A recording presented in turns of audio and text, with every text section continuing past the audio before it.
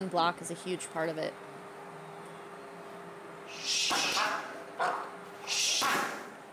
But he's forcing me to focus on balance even though I'm throwing 3 strikes. It's not about the strikes, it's about the balance. So as a trainer, the way you work on balance is this kind of symmetry and like making the focal point being able to block at any point. Having good defense means good balance, and that improves your power on offense a lot.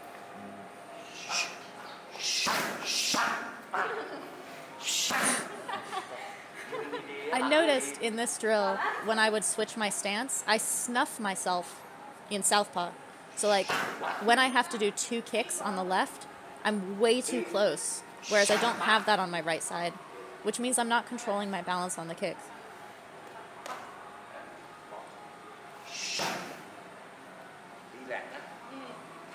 He's like, relax. This is his whole thing. He says yun di, that means like to stand well.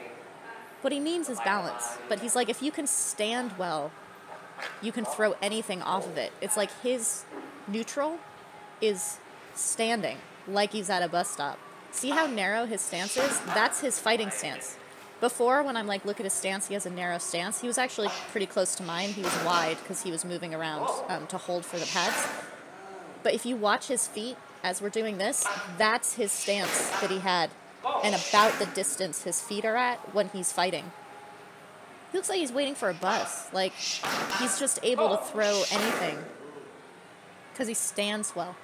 Yun di di. Yeah. It's like the Samart t-shirt. He's like, your balance sucks. God, if he'd met me a year ago.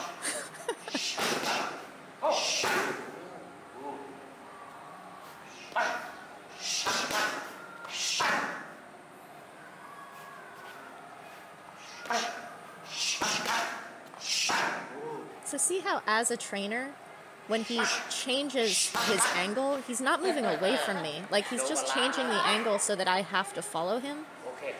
But that's teaching me balance as I have to, like, pivot and follow him. Because if you have an opponent, they're going to move off on angles.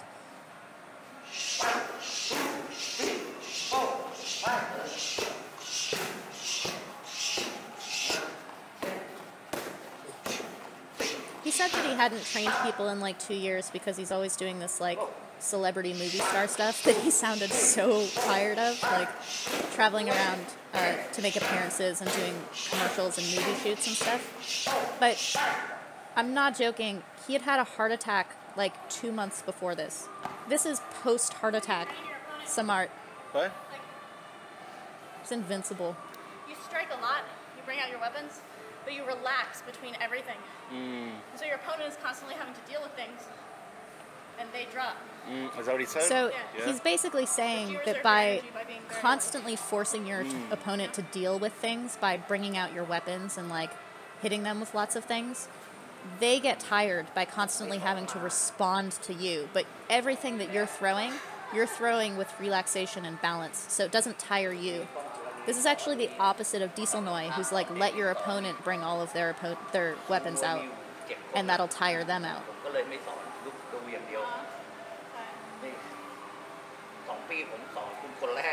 So here he's telling me that I'm the first person he's taught in 2 years. There are people at the gym, he just kind of like... Oh, you watch. When there are people at the gym, he monitors everything and will like offer advice, like verbal technique.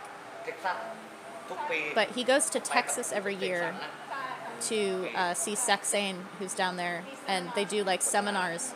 He goes to America for 2 months and travels around to all these different states. He's like, we go to like Texas, Chicago, LA, like all over the place.